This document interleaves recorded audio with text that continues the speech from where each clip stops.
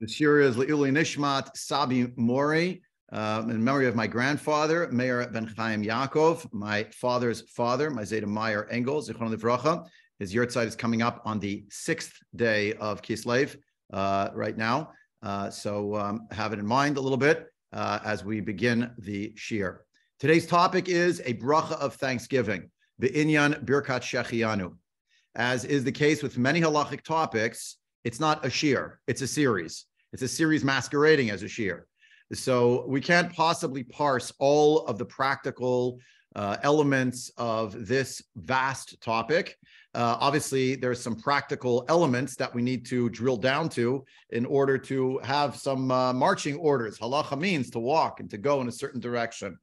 So just by way of introduction, and again, with the opening caveat that I'm not treating the entire topic of Birkat Shehecheeyanu, because as we'll see shortly, there are various permutations of same, various times in which it is recited in life, and they are differentiated. And sometimes, as we'll see soon, there's a great subjective factor that is also at play.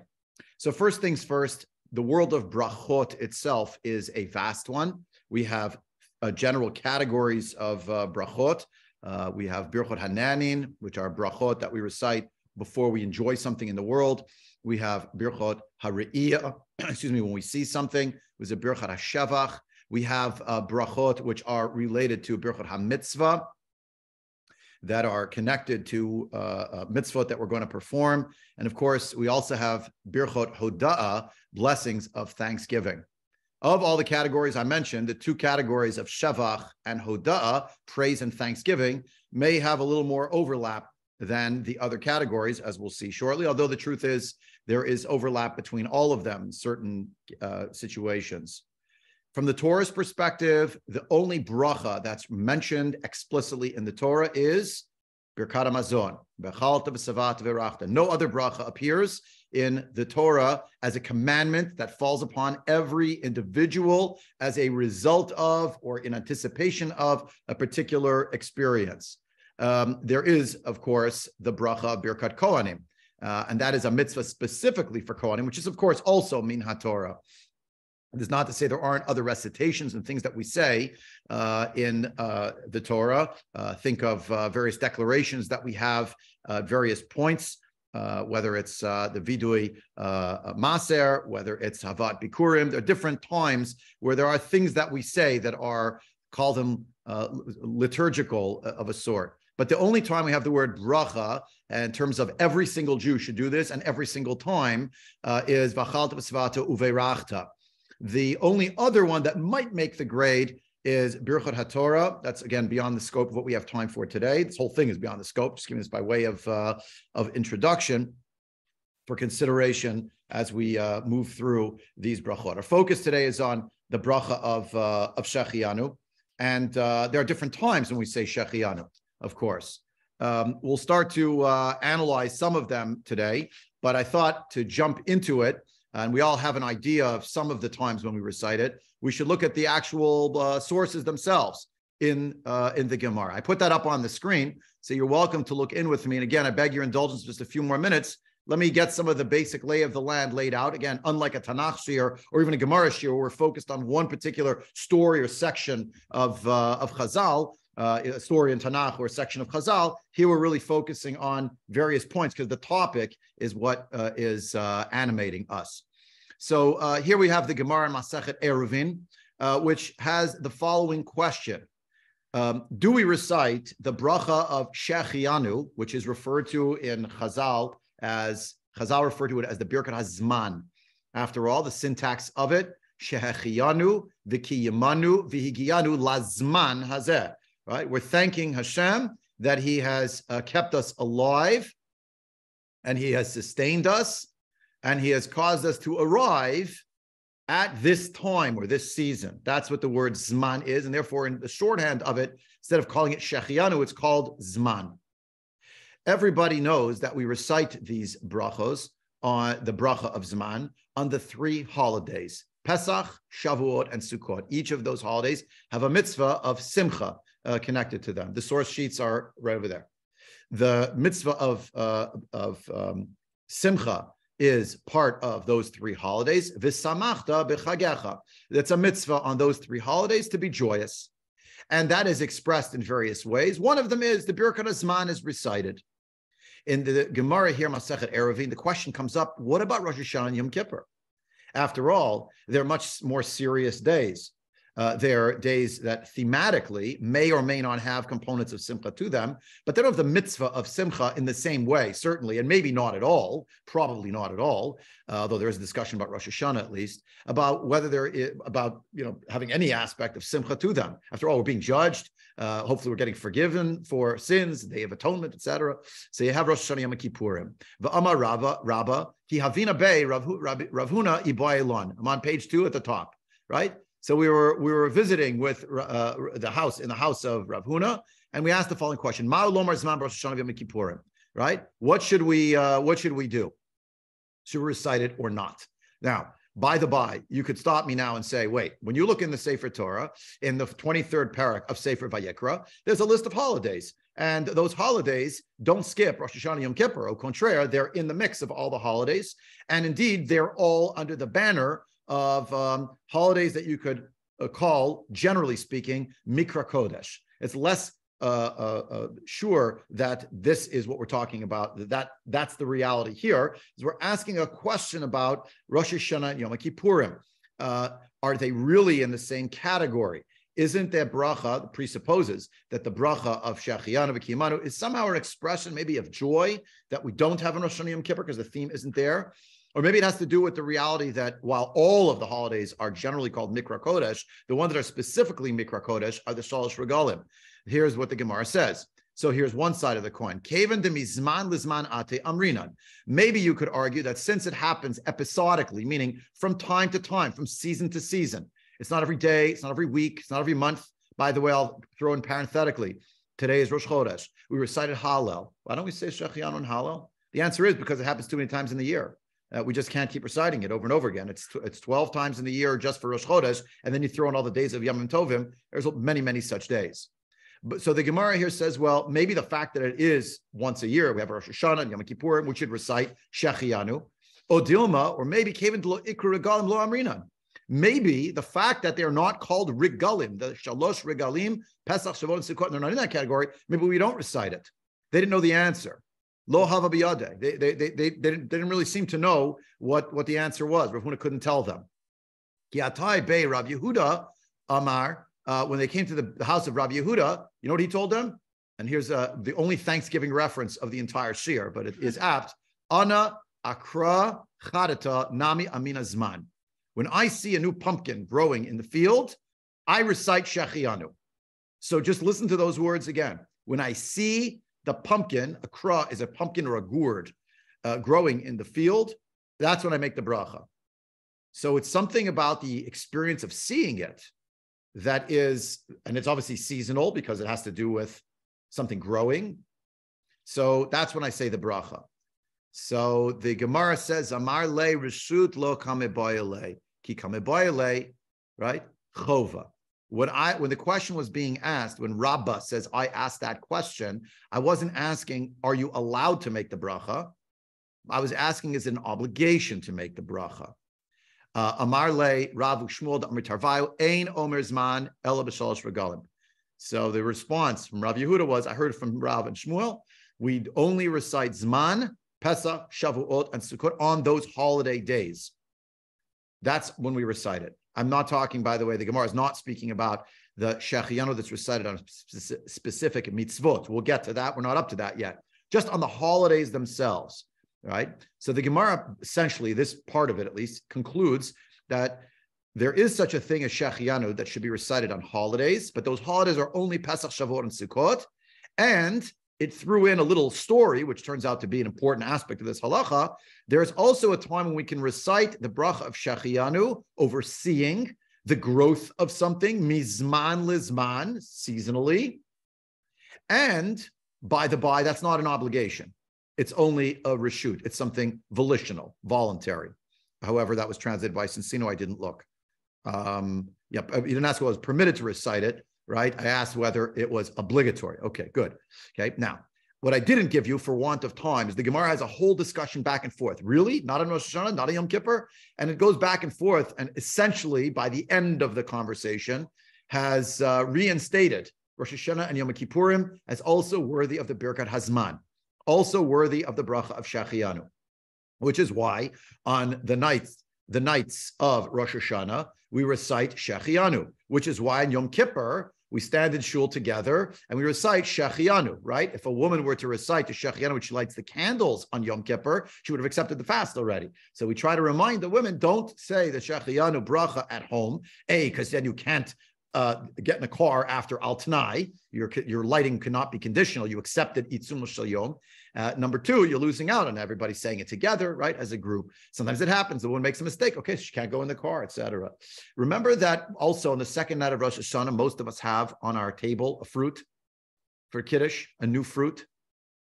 So it's a little bit far afield to start going into all the mechanics of why that is so. I'll give you the 30-second edition, and just don't hold me to the 30 seconds because it may be actually a full minute. It goes like this. Each of the holidays, we have an institutionalized, I repeat, institutionalized second day called Sveika Diyoma. It's called Sveika Diyoma. It's not because we don't really know what date is on the calendar, but that's what the Chachamim instituted, to call it Sveika Diyoma. Therefore, the second night of Yom Tov, Pesach, Shavuot, Sukkot, we say Shehecheeyanu because it's the second night, but it may be the first night. Again, in quotation marks, institutionalized suffix. On Rosh Hashanah, the Gemara says that Rosh Hashanah is Yuma Arichta. It's halachically like one long day. If you say that it's halachically speaking like one long day of 48 hours duration, how can you say Shehecheeyanu the second night? L'maisa, if someone told me I don't have a new fruit, I would tell them, okay, it's still going to say the Shehecheeyanu the second night. Why? Because that's minhag Yisrael, and that's what the halacha is. But many of us have a minhag that the second night, already when the women are lighting the candles, they put on the table or in front of the candles, they put a new fruit. And when the Kiddush will be recited afterward, all together with the family, what's on the table? A new fruit. Just like we just saw in the Gemara. Ana akra charata nami amina zman. It doesn't have to be a gourd, because we probably have gourds on the table before and after. To us, a gourd is no longer once a year, right? But if we have a new fruit, we put it on the table and it's in our presence. When we say the bracha of Shehecheeyanu, we have in mind for the fruit. That's what's going on Rosh Hashanah with the Kiddush. Anyway, by the end of the Gemara's discussion, where it did not discuss any of these things, so this was just sort of a sidebar to try to understand a little more about Shehecheeyanu, the Gemara has a conclusion. The Hilchata Omer Zman Rosh Hashanah Yom Kippurim, still in that Gemara at the top. We do say Shehecheeyanu on Rosh Hashanah and on Yom Kippur. And further, the Gemara says, the Hilchata Zman Omro Afilu Bashuk. The truth is, you could even recite the Shehecheeyanu bracha on any of the holidays. Pesach, Shavuot, Rosh Hashanah, Yom Kippur, Sukkot, where? In the shuk, in the marketplace. You're walking down the street on Yom Tov, you could say a Shehecheeyanu bracha. The Gemara that I skipped is talking about how important it is that you should have a cup of wine, it should be on the Kiddush, etc., which is what we do, except on Yom Kippur, we don't have a choice. Although there's a discussion there also made to bring a cup to shul and have the bracha made on a cup. We don't do that in the end. But that's the conclusion of the Gemara. This leaves us with a few points to ponder. First of all, the Shulchan Aruch, I gave it to you in Siman Reish Chaf Hey Seif Gimel. The Shulchan Aruch tells us that a person who sees a new fruit that renews once a year, you haven't seen it obviously in the year, doesn't mean if you went to the grocery store and you saw it, then too bad. So Mevarach Shehecheeyanu, right? Even if it's still in your friend's hand or it's in the tree, still make the bracha. However, the minhag is the minhag is not to make the bracha until we actually come to eat the food, the new fruit. Okay. By the by, it's not just a fruit, but it'll be a vegetable as well. It would apply for both. The Ramah added to the Shulchan Aruch. If you actually made the bracha when you saw it the first time, that would be good enough. It has to be a ripe fruit, the Ramah adds. Okay.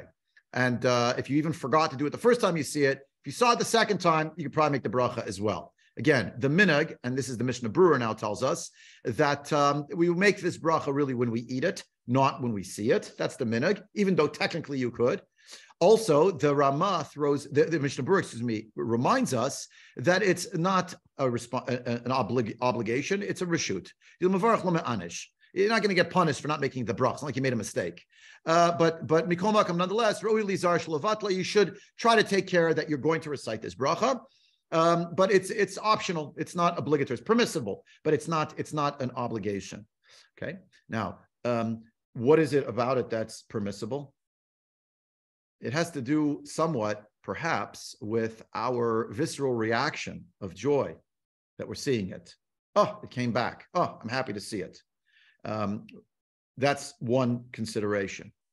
In this section of Shulchan Aruch I did not give you, there's a whole other realm in Reish Chav Gimel, a time of birth of a child, right? So the Mishnah Berurah says someone will see their, I think it's the Mishnah Berurah quotes this, when someone will, it's like you're seeing an old friend, so to speak. You know, if you see a baby that was born, you're there when the baby's actually born. So there's a bracha that's recited, a Birkat Hodah that's recited. Person hasn't seen their friend in 30 days on the books. They should say Bracha Shehecheeyanu when they see them again. But that's mostly mitigated nowadays. Why? So many of the poskim say, because you can communicate with them if you want to, in most cases. When would it happen? If they went out to the Amazon, not Amazon.com, but the Amazon, and they were disappeared, and you couldn't see them for 30 days, you really would make the bracha Shehecheeyanu. But nowadays, the most poskim talk about using the mail. You could say now calling on the phone, you could say texting, you could say FaceTime, you could say seeing on social media, whatever it is. If you were totally out of touch, it might be there's a bracha of Shehecheeyanu. I see your hand, Shelly. Give me 2 more minutes to finish this section. I know there are questions about it. Hold on. I'm just finished. I'm still setting this up. Okay. And also permutations about it. It's a little bit farther afield than we have time for now. We're sticking to the fruits today, and we're going to get to Hanukkah in 2 minutes. So the Mishnah Berurah confirms for us what I said before about the idea that it's reshut, that it's volitional, that one makes the bracha Shehecheeyanu in the next Sifkat and Yod. Even if you saw it in your friend's hand, you make the bracha just for seeing it. Why? The ikara nitkan al simchat alev shemisameach al tzmichat pri chadash. You're happy that there's some new fruit that grew. Yeah. Now, the Mishnah Berurah then throws in that the truth is, when you make this bracha, why do we say that the minhag is now that we don't make the bracha until you eat it? The Mishnah Berurah explains what does Shulchan Aruch mean. That most people, when they see it, are not going to be so happy when they see it. Most people are just going to be happy when they actually take a bite of it. So therefore, we say,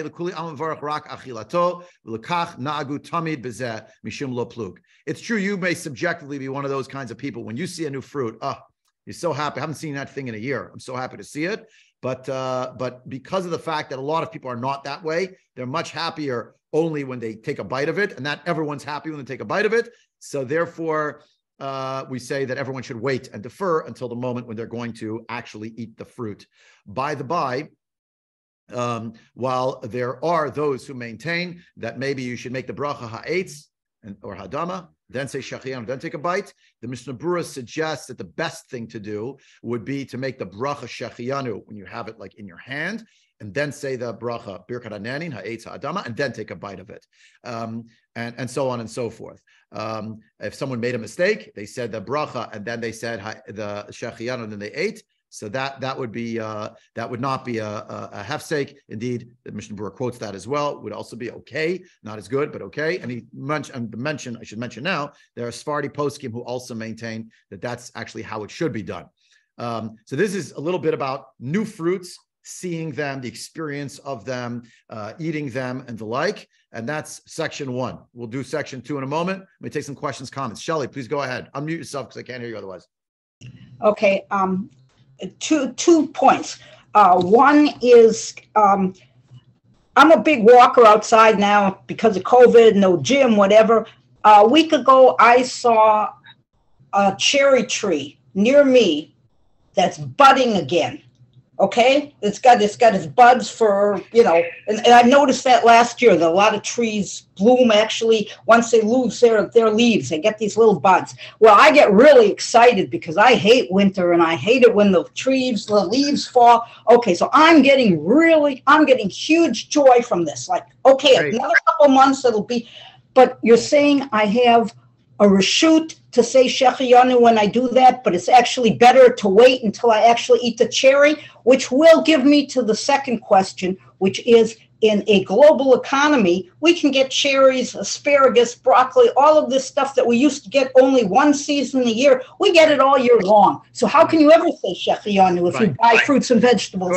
Good. I got it. Okay. On the first point, that's right. When you would see it, first of all, there's something in Chodesh Nisan, which is beyond the scope of what we have now, which is when you see the fruit trees that are blossoming to say a bracha, right? There's a special bracha, Birkat Ilan. That's like another off-ramp, can't go there. I would tell you practically, number one, the fact that cherries is not their season. It's happening now for whatever reason, but it existed earlier and you probably saw it in the store or you don't remember, whatever it is. And the fact that the minhag ha'olam now is not to make the bracha Shehecheeyanu when you see it. Nowadays, we would say, if you haven't eaten it in a year, you could say the bracha Shehecheeyanu, even if you saw it in the store. And yes, and the question comes up, what about fruits and vegetables that quite frankly, they came from the freezer? They were put away, right? It's 8 months old. It's not in season, but it showed up in your store. If you haven't eaten it in a year, that's practically what we tell people. When you are going to eat it, you say Shehecheeyanu, then you make the bracha on the fruit or the vegetable, and then you eat it. If you never ate such a fruit or vegetable in your life, so then also same thing. You never ate it. You never had that experience. Then you do make that bracha. Or if you haven't had it in a solid year, So, but it's not anymore really about the seeing. I would tell you though, it's wonderful that you have such a visceral reaction when you see them, and that's why David HaMelech wrote a sefer siddur for us. And if you see, just say a little chapter. It's not so short, but chapter 104. Jewish people saying it always on Rosh Chodesh, but you could say it any time. That's Marabu Masach Hashem. How vast are your works, Hashem? You made everything with wisdom, and there's so many ways that we have that's already the coin from Lublin interpretation. But the world is filled with your possessions, with your possessions. The coin from Lublin says Malaretz Kinyanecha means the world is filled with opportunities to be able to acquire a relationship with you. Essentially, I'm paraphrasing, but something like that. Malaretz Kinyanecha, because the word kinyan means something that was created by someone. The konei hakol, creation. But he took it like kinyanecha, like things that are possessed by you. But it also means our ability to have a kinyan with you. A little bit of drush I threw into a halacha here. Okay. But that's what I would say practically. And I hope that answered your second question as well. That's correct. This is a moving target because the availability of fruits and vegetables in the store and the fact that we live at a time and a place of plenty means that we're going to have many fewer things on the list. That used to be a person. Certainly, I know. I heard from people from previous generations who lived in Europe. A banana showed up in the community, right? My Zayda Zichron Livracha, not the one for whom this year is, but my other Zayda Zichron Livracha, described how if they brought out an orange in his native town of Kovel, they took out an orange to feed someone, they must be extremely ill. And they're giving them something because they know there's some medicinal property to the orange, circa 1920s, 1930s, right? But to us, this is what we see all the time. If we're willing to pay for it, we can get almost anything, anytime, right? A kiwi. I mean, these kinds of things to previous generations, not so long ago, were really quite something. And it was a real experience to see it, to look at it, to take a bite of it. Again, Lamaisa today, it's really on the taking the bite. But we should just consider that it is a diminishing playing field. There's fewer. So what do you do on the second day of Yontef when you're supposed to make the bracha, either the kiddush or the lighting candles with the fruit, when there is no fruit that you haven't eaten in a year? Would a variety of fruit be okay? In other words, you would have to go right. No. So the answer is, if you had no such fruit, I would still tell that person, yes, make the bracha of Shehecheeyanu. Because I'm trying to explain to you that there's a case to be made that you still make it the second of Rosh Hashanah, because that's the halacha, right? But because of the fact that the Gemara says that it's one long, elongated day, ergo we say, you know what? It'd be better if you just at least did one other thing to show that like your Shehecheeyanu is also on the fruit. So no, there are exotic fruits that I'm not saying you have to stay away from during the year. I tend to stay away from them personally. So once a year they come out at the table. So I haven't eaten it again. But that's why the point is It's on the table when you make these brachas, because there is some aspect of this that used to be and might still be about seeing it, laying eyes on it. But I saw it in the store the whole rest of the year. Yeah. So I'm putting it down. I'm going to eat it. I'm planning to eat it. So I'm saying like it's the Shehecheeyanu on the fruit I'm going to eat. That's the idea. Let me move a little bit forward here, just for want of time. We're not going to get too far into the bottom of page 2, the Mishnah in Masechet Brachot, which tells us all about the Birchot Hariyah, blessings when you see things. Phenomena, a response to being somewhere and experiencing something. You see a place where miracles happened. You go to a place where there used to be a Avodah Zarah that was taken away. You see a meteor. You see, you hear thunder. You see lightning. Whatever it is, right? There are blessings for all these things. I mentioned seeing very high mountains, seeing various different natural phenomena. And here we're back to Shelley's question from before. There is a bracha called Baruch Osa Ma'aseh Breshit. You would not recite that on fruit trees. They're in like a separate category. These things, Harim, Gavod, Yamim, Naharot. Rabbi, isn't there a Tova HaMeitiv, we say, don't we? When you see something.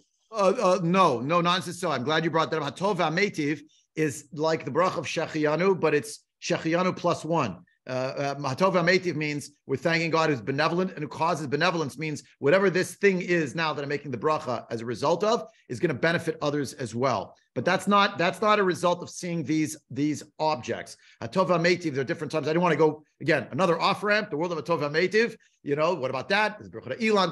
It's a family, right? So I'm just focusing today on Shehecheeyanu. I'm just mentioning, by the way, since Shelley brought up about saying the bracha, when you see the beautiful trees, it's not the bracha of Osa Ma'aseh Breshit. It has to be something that is essentially from the time of Ma'aseh Breshit, not something that keeps growing on an annual basis. That we have a separate bracha for. Osa Ma'aseh Breshit is more landscape, etc. Right? You see the ocean, etc. And the last thing on the list, for our purposes today at least, is Bana Bayit Chadash V'Kana Kelim Chadashim. If you built a new house or you bought new vessels or new clothing, you would say a bracha Shehecheeyanu V'Kimanu B'Gin Al Zman Hazeh. Yeah. That's the bracha that would be recited at that time. And of course, it's a shir in and of itself. The Gemara has a whole discussion. The Halacha has a whole discussion. Does it mean if you built? Someone just unmuted themselves, and I can't hear myself talking because someone else is talking. So just if you just mute yourself. There you go. Sorry about that. Okay, so okay, good. I'll take more questions in a few minutes. Let me just give me a few more minutes here because we're running out of time for the shir. You build a new house versus you bought a new house versus you renovated a house. These are all different halachic permutations. Again, I don't have time to give you every single thing. Kelim Chadashim, again, it's a smaller bandwidth for what's included here. Any new vessel that you buy, you go out and buy some plates, you make a Shehecheeyanu? Really? No, it has to be significant purchase. What's a significant purchase? So significant clothing. What about shoes? No, not on shoes. What about if you're a pauper and you never owned a pair of shoes and you were always borrowing someone else's shoes and now you have your own pair? Do you now say a Shehecheeyanu? A lot of halachic permutations that come up. Rav Moshe Feinstein himself, he paskins when you buy a new car, you say Shehecheeyanu. He thinks you have to make a Shehecheeyanu on it. Where's the nafkamina? What can you buy a new car during the 3 weeks before Tisha B'Av? We're not supposed to recite a Shehecheeyanu, etc., etc. It's a whole discussion. I guess that's another shir for another time. What do you make a Shehecheeyanu and what not? The general rule is, I tell people, so tachlis, bottom line, in terms of clothing, it will be something you would wear to a wedding. For a man, a suit; for a woman, a gown, a dress. It has to be something fancy that they would wear. It would not obtain for other things. All things being equal, it would really not obtain. But just for consideration. And ditto when a person buys a house, they certainly do not say Shehecheeyanu. They can make other brachas. They can bring brachas into the home. They're going to put up a mezuzah and say brachas on that, but they're not going to say on the building of the new house itself and the like. That's a whole other realm within halacha. What I want to focus on for the last few minutes today, which is of course in my mind's eye was going to be most of the shir, but still haven't figured out how to do the timing right, is the fact that we're going to make a bracha on one of the 2 days that is actually not mentioned whatsoever in the Gemara that we saw at the beginning of this year. On all of the holidays, Pesach, Shavuot, on the holiday of Rosh Hashanah, Yom Kippur, Sukkot, we're going to say the bracha of Shehecheeyanu. What 2 holidays are not mentioned on that list? One of them is about to happen. Hanukkah and Purim. Right, exactly. Good. Sorry, I preempted, but Ira gets the point. right? Chanukah and Purim. Do you say Shehecheeyanu, Chanukah, and Purim? The Gemara could have said Shehecheeyanu and Purim. Could have said Shehecheeyanu and Chanukah. It didn't. So do you say Shehecheeyanu? Well, we do say Shehecheeyanu on Chanukah, don't we? First night, when we light the candles and when we read the Megillah, we say Shehecheeyanu, right? But there's a bit of a question that's left over there. And the question is, wait a second, when we pick up the shofar, do we say Shehecheeyanu? What about the lulav, first day? Yes to both. We also say Shehecheeyanu on a Dvar mitzvah that we haven't done mizman lizman, from season to season. So when we say the Shehecheeyanu on Chanukah, when we say Shehecheeyanu on Purim, why are we saying that Shehecheeyanu? Are we saying it because it's a holiday? Or are we saying it because of the Dvar mitzvah? Who cares? Well, here's the practical case of the Gemara. The Gemara describes the top now of page 3. Amar Rabbi Chia bar Ashi Amar Rav. Hamadlik ner shel Chanukah tzarich levarech. You have to make a bracha. What's the bracha? Shek shalom tzavanu lahadlik ner shel Chanukah. Okay. Rabbi Yirmiyah Amar Haroeh ner shel Chanukah tzarich levarech. Rabbi Yirmiyah says, when I see the Chanukah candles, I have to make a bracha. Amar Rav Yehuda. Ram Rishon Haroeh mevarech shtayim. Umadlik mevarech shalosh. Rav Yehuda says on the first day, if you saw the candles being lit through the open window, or a closed window rather, but you saw the candles being lit by someone else, you would make 2 brachas. And if you were the one lighting, you would recite 3 brachas. What 2 brachas are we referring to here on the first day, if you're seeing but not actually lighting? Right? Well, it can't be the bracha lahadlik ner shel Chanukah because you're not actually lighting. Someone else is doing the action. But what are the 2 brachas? You're seeing but not lighting. You're saying the bracha shas nisim lavoteinu by mimahim bazman hazeh, about the zman, bazman hazeh, and the nes, the miracle. And then you make another bracha. Shehecheeyanu v'kiyamanu v'giyanu lazman hazeh. The one who lights the candles makes all 3 brachas. Mikan ve'elach means on the other nights of Chanukah, madlik mevarach shtayim, that's what we do. And shas nisim. V'roeh mevarach achad. What's the achad? Shas nisim.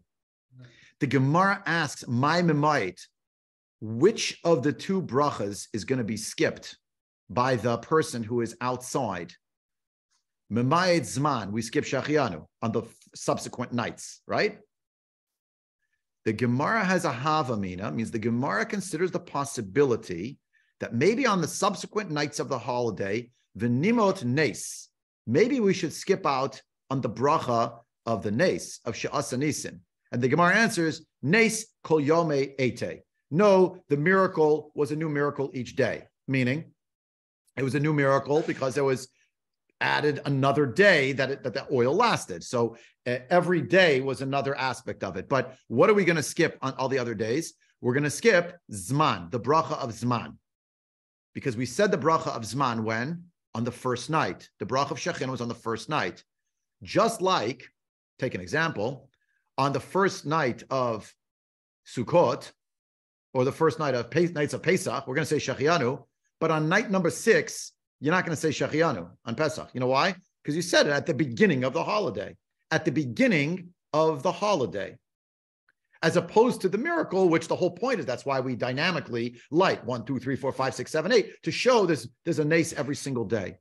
Rashi, commenting of what does it mean, haroeh, is you're passing through in the marketplace and you see in one of the courtyards, it's lighting, right? So that's the reality, right? You're making that bracha. Rashi throws in the names of his rebbeim.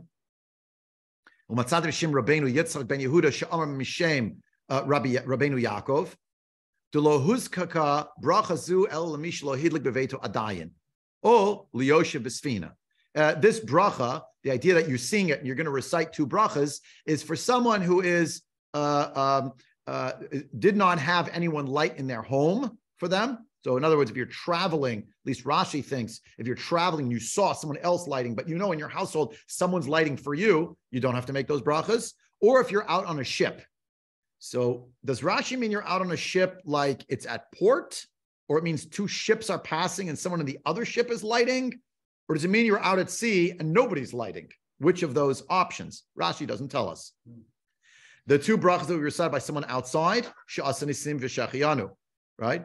And you can't make the bracha of lahadlik because that person's not lighting. Okay? Okay. And the Gemara says, Rashi says that what the Gemara means is, if you're lighting on the other days, which bracha of the three are you going to skip out? Are you going to skip Shehecheeyanu or are you going to skip She'asanisim? No, we're going to skip the bracha of Shehecheeyanu, right? Because the Nes is every single day, right? Shahari kol shmona hidliku min apach. Kol shmona hidliku min apach. All 8 days they lit from the cruse of oil. Aval zman mishihigianu atchalat zman higiu. But when it comes to the bracha of zman of Shehecheeyanu, since we arrived at the beginning of the time period, we've arrived. We say Shehecheeyanu just that one time. In other words, Rashi seems to be saying, we're going to recite the bracha of Shehecheeyanu, maybe at the time when the lighting of the candles happens, but it seems to have something to do with the onset of the holiday itself. And that's why we're making the bracha. Aval zman, the bracha of zman, mishihigianu hatchalat zman, higianu. He brought us to that time. We're done. As if it was like the onset of a Yom Tov. So this is a bit of a question. What is the nature of the bracha of Shehecheeyanu? Is it on the Kedushat Zman, on the sanctity of time? Well, there's no sanctity of time in the same way that there is on the Yom Tovim. Or is it on the mitzvah? Right? I say there's no sanctity of time because you're allowed to do malacha, right? There's no Kedushat Hayom. Tosfot that some of us on this call learned together not too long ago, the Gemara in Sukkah and Daf Mem Vav, points out that someone who's quoting the same Gemara, as you know how Gemara works, the same piece of Gemara can appear in 3, 4, 5 places in Shas. So the same piece that I just showed you at the top of this page from Masechet Shabbat essentially appears in Masechet Sukkah as well. In another context, it's brought in sort of as Exhibit A, sort of to prove a point. But if you see the candles of Chanukah, you have to make a bracha, right? Tosfot say, B'shar mitzvah kigon, alulav v'sukkah, lo takinu levarech l'roeh. When it comes to other mitzvahs, like lulav, like sukkah, there's no bracha when you see the mitzvah happening. Someone else is holding the lulav. You don't have to make a bracha. You're doing the mitzvah, you're not doing the mitzvah. But you're not going to make a bracha, she'asa nisim laboteinu b'yimim zman, or she'asa, I don't know what, she'asa mitzvah lulav or something, b'yimim zman. We don't have a bracha like that. But, elagabe ner Chanukah, mishum chavivut hanes. On account of, when it comes to Chanukah, we have another factor, and that is that it is incredibly beloved. The miracle is very beloved to us. So people love Chanukah. They see it, wonderful. They want to make a bracha. So Chazal made a special bracha, she'asa nisim. Reason number one. Reason number two, and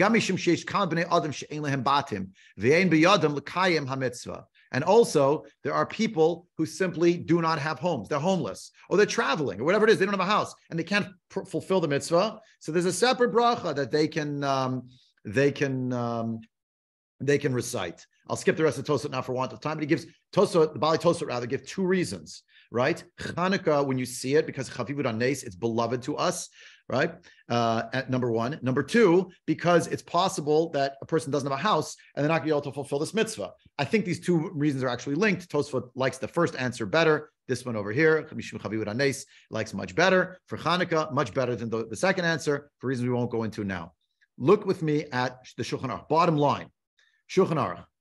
If you like, when you amadlik below rishon varach shalosh brachot, lahalik neshel Chanukah v'shas v'shachiyanu, 3 brachas on the first night of Chanukah. Okay, I have 5 minutes left, so I beg your indulgence. Let me just focus, and I'm happy to take questions, comments, and those who want to leave can leave. But I just want to. Okay, v'im, everyone's got to get ready for tonight, so I don't want to stop them up. V'im laberach zman below rishon varach below sheni okshe yizkor. If you didn't say Shehecheeyanu on the first night, you would say Shehecheeyanu on the second night, or when you remember. That's when you say Shehecheeyanu. We'll see or when you remember, it's going to have a caveat in a moment. The later poskim didn't all agree with that. But everyone does agree. If you didn't, for some reason, say Shehecheeyanu the first night, you would say it the second night. Halacha bet. Milel rishon ve'elach m'varach shtayim l'halik shasanisim. Right? And the Ramah adds, you make all the brachas before you start the lighting. That's the Ramah writes. Now let's look at Siv Gimel. That's what we've been learning about. Page 3, bottom paragraph. Mishlo hidlik, veno atid lahadik b'oto alayla. You didn't light, and you're not intending to light that night. V'gam eimad likin alav b'tok beito. Also, nobody's lighting for you in your house. So you have a house, no one's there, no one's going to light in it. So when you see it in the street, Ksharoa, Ner, Chanukah, Mevarech, Shas Nisim, that's the bracha you make. But in the first night, what else do you also add? Shehecheeyanu.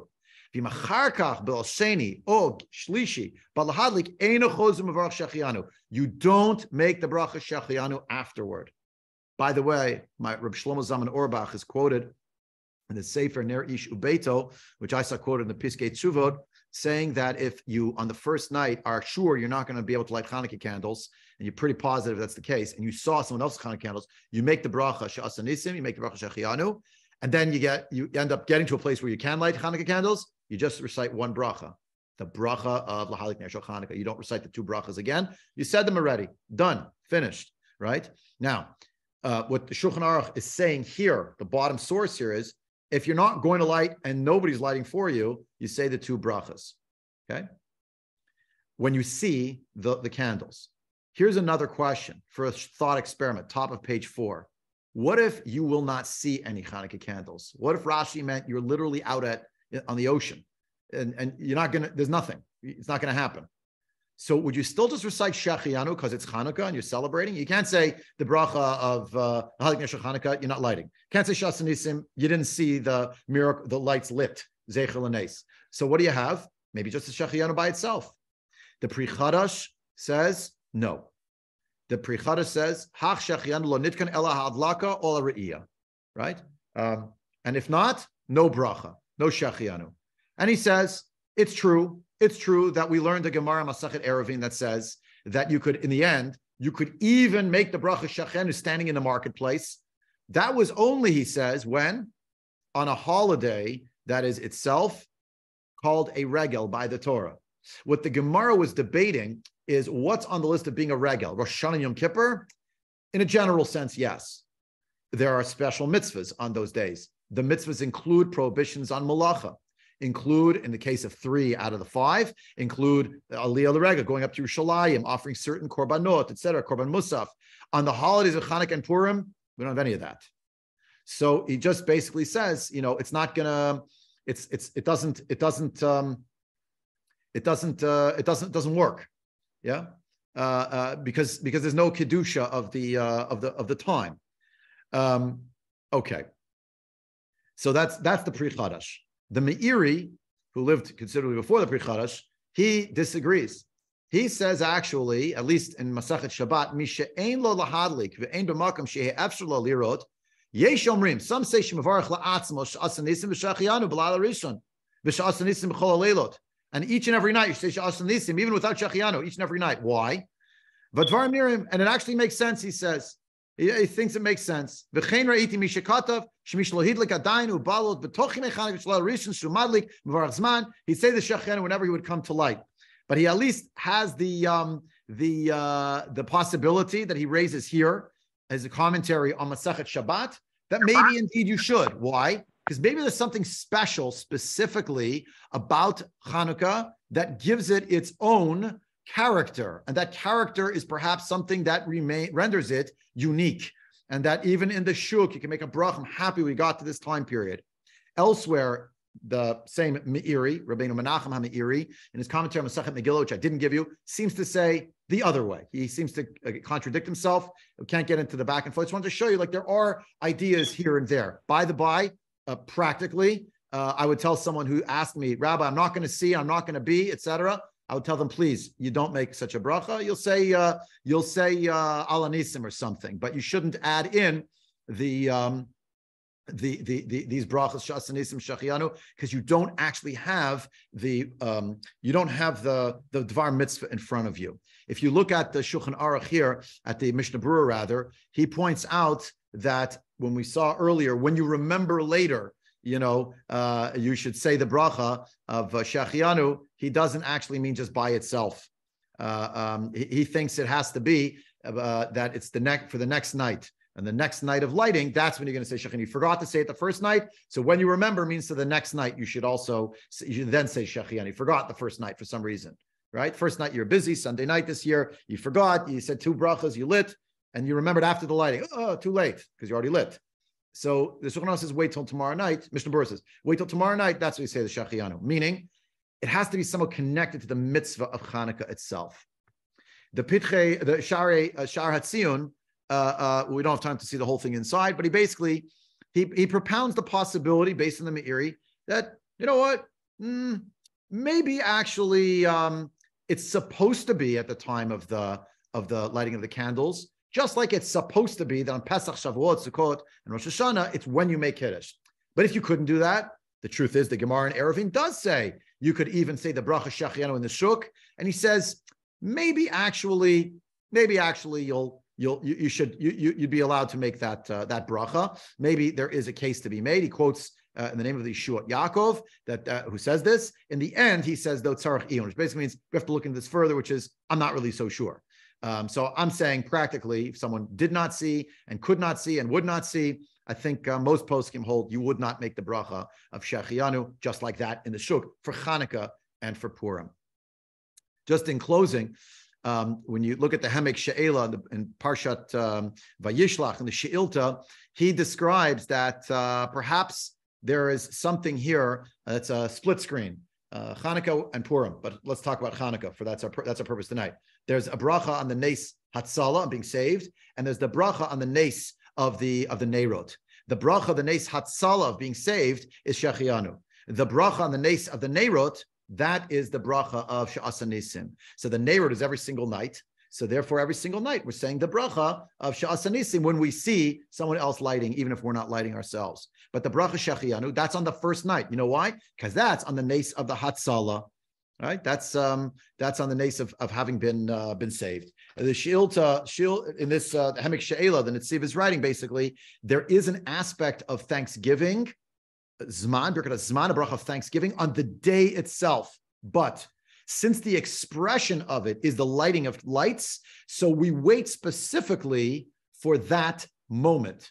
In other words, to say it differently, unlike the other holidays where the whole atmosphere of the time is impacted by the Kedushat Zman, the Torah tells us this is a time when you can't do malacha. This is a time when you have to have mitzvah of simcha. This is a time when you have to have a mitzvah liyah l'regel maybe, or a specific mitzvah min haTorah. We don't have any of those things on Chanukah. What do we have on Chanukah? Mitzvah to Rabbanan. The Chachamim were not able to create Kedushat Zman, a sanctity of time that would in and of itself warrant a bracha of Shehecheeyanu. But what were they able to do? They were able to institute mitzvahs on rabbinic level, that when you do the mitzvah, it will, so to speak, to wit, ignite within you the idea that you really do have a great thanksgiving for the time period itself. And therefore, when you make the bracha on the lights, whether you're lighting them yourself or you're seeing them on the first night, you would also add the bracha of Shehecheeyanu v'kimanu v'ginu zman hazeh to thank Hashem for hoda'ah, thanksgiving, on the day itself. It's a unique expression on the day, but it's not the Kedusha Hayom, the sanctity inherent in the day, but rather the sanctity that is created as a result of the mitzvahs that you do. Rav Baruch Giga, one of the Rosh Yeshivat Har Etzion, and also Rav Moshe Feinstein, Igrat Moshe Chelik Gimel, and Or Chaim Chelik Gimel, they bring about this idea. I think they got it originally from the Hemek She'ela, and that is that when it comes to holidays that are enacted midrabanan by the Chachamim, the act of mitzvah is what enlivens the moment, which brings about the possibility of the recitation of the Shehecheeyanu. So that's why you're saying the Shehecheeyanu on Mikra Megillah. That's why you're saying the Shehecheeyanu on Hadlakat Neirot. And that's why for Hadlakat Neirot, even if you didn't light, but you saw someone else on the first night, you could say the Shehecheeyanu a blessing. I just gave you some other sources here, which I'll just give you in three sentences or less, which means another minute or so, right? Any mitzvah that has simcha, say Tosfot, that same Gemara in Masachet Sukkah, we say Shehecheeyanu. That's what he thinks. Any mitzvah that has simcha, we're going to say Shehecheeyanu. Right? And there's a list. And the Rambam says, any mitzvah that is from time to time, shofar, sukkah, lulav, mikra, megillah, and Chanukah. See how we put the biblical and rabbinic all in one basket? Why is that? Because it's a mitzvah you're doing seasonally, and he thinks that one should recite the bracha. If not, when you make a mitzvah object, then at least when you do the mitzvah itself, like that. And in Hilchot Chanukah, this is the last source. We'll look at this one in size, give us a nice idea to take with us into our Chanukah. He explains, after he starts explaining the history of Chanukah, the Rambam in his Hilchot Megillah of Chanukah, Perek Gimel is focused on Chanukah. He writes, "Mipnei zeh hitkinu Chachamim shebe'oto hador." In that generation, the Chachamim enacted sheyu shmonot hayamim ha'elu, that these 8 days, from those days, they made an enactment that from that time forward, from 25th of Kislev onward, they're Yemei Simcha v'Halel, days of Simcha and Halel. And they're Madlik, we're going to be Madlik at that time, Neirot, Be'erev, Al Pitche Batim Cholayla V'Layla, Mishmon HaLeilot, Laharot U'Legalot Hanes, right? And we're going to light the candles each night on the doorways of the homes, each and every night from the 8 nights, to demonstrate and to reveal the miracle. And these nights are called Hanukkah, and you're not allowed to have a eulogy, God forbid. You're not allowed to have fasting on Yimei Purim. And he writes, "V'hadlakat hanerot bahen mitzvah midivrei sofrim kriyat hamegillah." And the lighting of the lights is a mitzvah midivrei sofrim from the world of the scribes, meaning a certain generation of chachamim, just like the Megillah. Say Rav Baruch Gigi and Rav Moshe Feinstein says it along these lines as well, and others. What is the nature of the Mei Simcha v'Halel? There's not enough Simcha here to just say Shehecheeyanu on Itzuma Shel Yom. But why do we say Shehecheeyanu on the holiday of Hanukkah? It is a result of lighting the lights. The lights that are lit fill the days themselves with content that enliven the time. I use the expression, sort of ignite within those days, the notion of Simcha to the point where we do say Shehecheeyanu a little bit on the Yom itself, even if we're not personally, we're just watching, we're not personally lighting the candles as such. So this is just a little foray into the world of Shehecheeyanu, a bracha of Thanksgiving. It was not exhaustive by any means, and we're not able to have an exhaustive shiur this morning. Let me just wish everyone a happy Thanksgiving. And I mentioned already this morning that today is Rosh Chodesh. So even though there is actually no mitzvah min Torah nor midrabanan to eat particular foods on Thanksgiving, there is, according to many, mitzvah of Suda on Rosh Chodesh, and therefore we should make sure to try at the Suda to have washing and benching if we're able to, and the Birkat Hamazon not to forget the various additions like Yalav Yavel and Harachaman for Rosh Chodesh. And we should be zochim to many great opportunities to celebrate together days of gladness and joy, to be able to recite the bracha, Baruch Shehecheeyanu v'Kiyimanu v'Yanu Lazman Hazeh. Ad kan for this morning. Thank you very much.